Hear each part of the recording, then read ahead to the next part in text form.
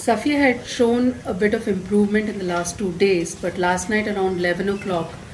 she kind of withdrew herself, and although breathing is being good, but her body, she has formed some rashes, and also her movement, which we were seeing a blinking of eyes and hands and limbs moving, this has been really nil kind of.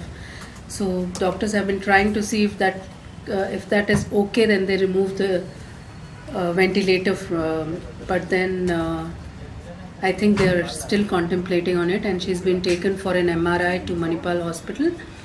Seeing the reports, the doctors would decide whether they can excubate her, and as of now that's the update. The improvement has been kind of very slow right now, so we're just waiting and watching what happens next.